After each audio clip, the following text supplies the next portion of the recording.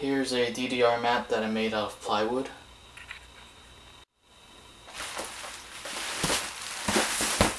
It's around the same size of an actual DDR mat. This is the control box. It is a PlayStation 1 controller that I took apart. I soldered wires to each directional pad, up, down, left, right, and mapped them to a pressure switch. Here's the pressure switch for the up button. The wires from the controller go down these grooves and are soldered onto an aluminum plate. So this would be the ground plate and this would be the signal plate. When this top plate is pressed down, the metal part comes in contact with the signal plate and the ground plate, which then completes the circuit and registers as a step.